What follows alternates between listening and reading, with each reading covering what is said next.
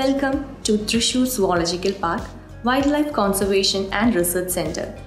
The work has been entrusted to Central Public Works Department by the Government of Kerala, which intends to establish an international level zoological park in Puthur, Thrissur, in an area of 47 hectares with an overall cost of Rs 200 crores.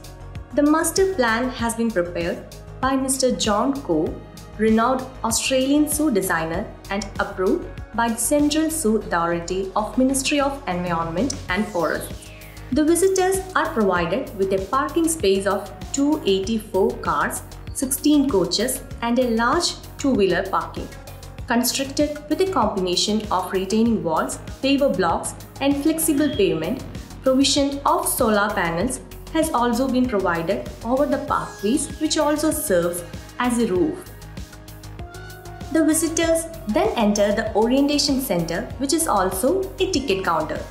The center has a pond and a nice garden with various flowering plants, natural stones retained in the excavation and artistic plaster works.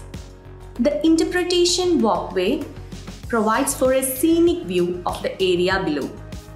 The visitors then move to the first exhibit of mugger crocodile and gharial, which houses 4 numbers of each species. The exhibit has 2 large ponds with hot wire fencing and a nursery for gharial. All the water is filtered and recycles in a filtration unit. The visitors are then treated with a view of the Great Aviary.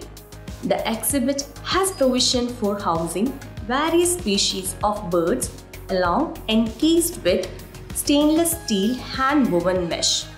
There are heavy enrichment features such as artificial trees, dead trees, water cascades, artificial rocks on curbs and artificial wood bridges. The visitors then move on to 3 deer exhibits for various species of deers. The exhibits have a 3-meter deep moat towards visitor side and a chain link fencing for containing the animals. There are enrichment features such as artistic installation of rocks and artificial rocks. The block has a crawl block for the upkeep of the animals. The viewing shelters have artistic work and multi-layered viewing glass. As part of landscaping and enrichment, a lot of plantation has been taken up along with various artistic features. One such feature is an artificial cave with an elevated walkway in a valley.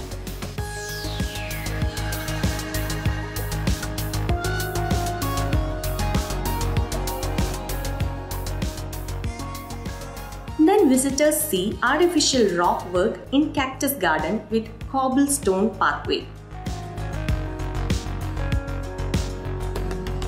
Further, visitors walk into big cat exhibits which house 4 number of leopards, tigers and lion each. The exhibits have 4-meter deep moat along with chain link fence with anti-clamping sheets for containing the animal. Each exhibit has a viewing shelter with multi-layered viewing glasses and a crawl block for upkeep of animals. Further, the visitors move into African plains, which gives a view of wild Africa housing animals like hippo, giraffe, zebra, ostrich and eland. There are exhibits for jackal, dhole, hyena, birds, Nilgiri thar and bears which are in finishing stage. The project is expected to complete by the end of 2023.